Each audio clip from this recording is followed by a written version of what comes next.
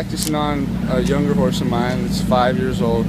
And I just feel like if you're going to ride young horses, it's really important that when you practice on them, you practice on them real smooth and just try to keep their minds calm and make it where it's fun for them, where they like doing it. And it's a good job for them, and it just keeps their mind calm if they stay calm. It makes them just last a lot longer in the end. I mean, ever since I was a kid, my dad had a lot of horses, and I've had horses around, and we always rode them and sold them, and trained our own horses for the more say. We never really went and bought very many finished horses. And my dad just taught us at a young age, if we were going to do it, we needed to be able to train our own horses, because it's just hard to be able to go out and afford the best horse. So you just got to train the one you're going to ride.